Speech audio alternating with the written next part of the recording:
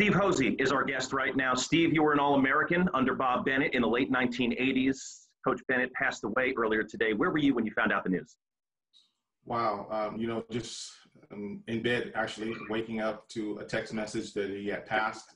We had all been praying for him feverishly for the last week or two and just hoping for the best.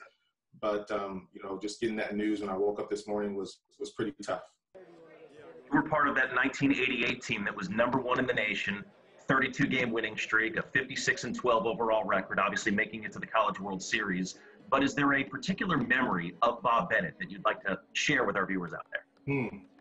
I have a lot of memories and some very personal ones. But, for me, I tell you, when I was a freshman and walking on that campus, and at the time, Coach believed more in me than I believed in myself.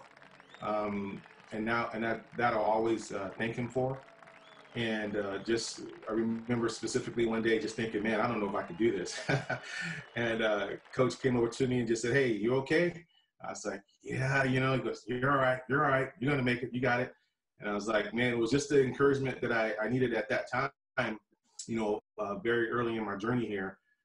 And that was just him showing his leadership and his compassion to me as a player, the confidence that he had in me as a person. And, like I said, I'm truly indebted to him for that and the leadership that he showed me. You obviously had a terrific relationship with Bob Bennett beyond your playing days.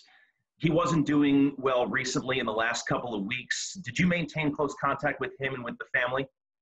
I did get a chance to see him a few times, not so much with the family, but he had his good days and his bad days, and I have other people that made more contact than I did. But, that spirit that he had, that leadership, that strength, never wavered, never went away. And I'm sure even his last breath never left him.